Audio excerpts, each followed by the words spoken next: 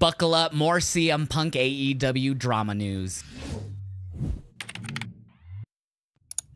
A lot are coming out from 3 different websites, PWTorch, Fightful Select, and Wrestling Observer, all about CM Punk and issues he's been having recently since his return backstage in AEW. The first article I'm going to talk about is from Wade Keller of PWTorch. He has a lot of information that he's been told, so take this with a grain of salt. Obviously, this is all rumors from all 3 sites, so take what you will for this. On Saturday at AEW Collision, Punk cut a promo after Collision had ended to the live crowd, calling out Hangman, but not in a way that you would think to set up a program or a promo. It was just shitting on him. This is what it said. This is what he said to the crowd live. Earlier today, I went to a local supermarket and figured out why they call him Hangman.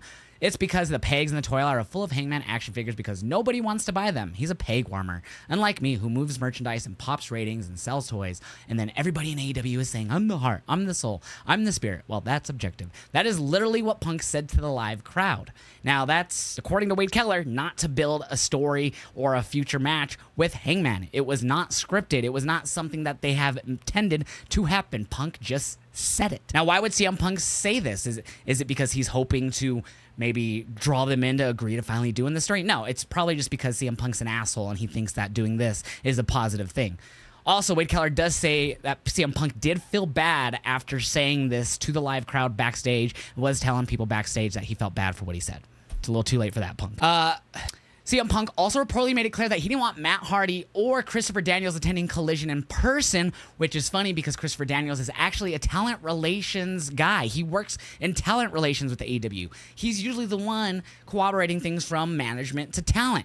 You're telling me that you can't have your talent relations guy there and CM Punk can make that call? Punk also had a run-in with Ryan Nemeth, the brother to Dolph Ziggler, on the June 21st Dynamite live taping. Backstage, Ryan Nemeth showed up. Punk confronted him, and this is exactly what Wade Keller was told. Punk wanted to confront Ryan Nemeth about a tweet when CM Punk had said in his return Collision promo that you're only as soft as the wrestlers you like. While Ryan Nemeth basically tweeted out that something about him being soft or something like that. I couldn't tell you because it's not in the article here. But CM Punk cornered him in the Dynamite locker room, and where he got inches from Nemeth's face, angrily and aggressively asked Nemeth if he had a problem and if they needed to settle things outside. This is CM Punk telling this to Ryan Nemeth. Punk sided to Nemeth that his comments on Twitter inflamed existing tensions and that the optics of the tweet sent a bad message. I'm not going to disagree with that. It's not wrong.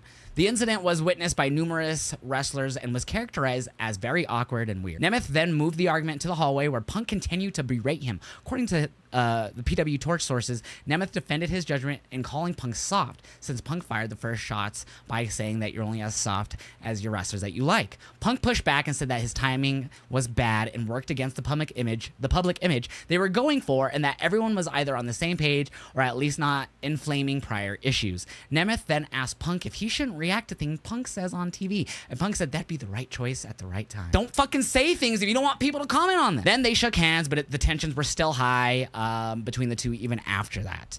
Apparently Nemeth did ask some people and confide into some people close to him how he should handle the situation. They all said just to lay low, which apparently he's done since then. Obviously, CM Punk has way more pull behind the scenes than Nemeth, but this is just bullshit. Also, Ryan Nemeth showed up to Collision this Saturday to work a match, and when he got there was told he wasn't needed, and they flew him right back home. Now let's go on to this. This is very weird, and if this is true, I can't even, it's just so silly. We all know Tony Khan's a huge CM Punk fan. He's been a huge CM Punk fan. He always speaks highly on CM Punk.